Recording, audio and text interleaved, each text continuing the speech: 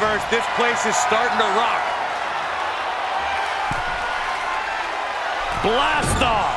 Whoa, look out. And that was a collision you don't want to be on the receiving end of. Came down like a wrecking ball on a cinder block. She gets the shoulder up. I'm shocked that she kicked out. You and I both, Byron. Wrapping the arm. STO. Could be some collateral damage on the way here. Everyone needs to clear out, including us.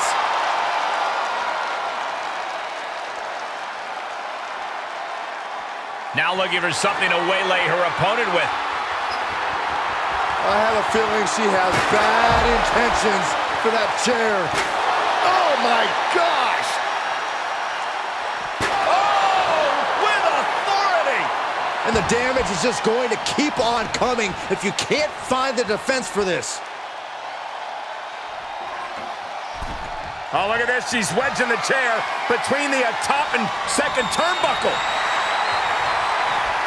Heading back. Oh, forget about pandering to the WWE Universe. That should keep her head in the game.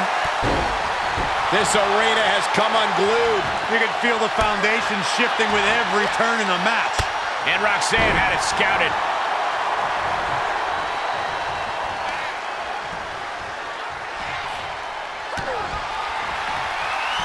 Roxanne Perez looking for pop rocks. That can be Jade's demise. 2. Oh, kicks out, kicks out. I truly thought it was all over there. Talk about resilience. Yeah, but did you see how the referee had to get into position? That was all the difference. I don't know if there's more frustration or desperation in the ring now, knowing that you've tried to end this and failed. Makes a cover. No, a 2 count. How this match is still going on defies all reasoning. Just carrying the opposition anywhere they want. Textbook scoop slam. Treating the torso to yet another attack. And she's gone after her opponent's core a few times now. Ooh! Senton!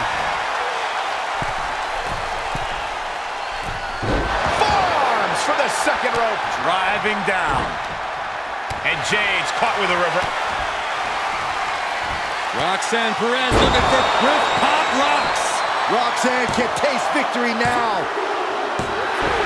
It's all over. Roxanne Perez comes up big with a win.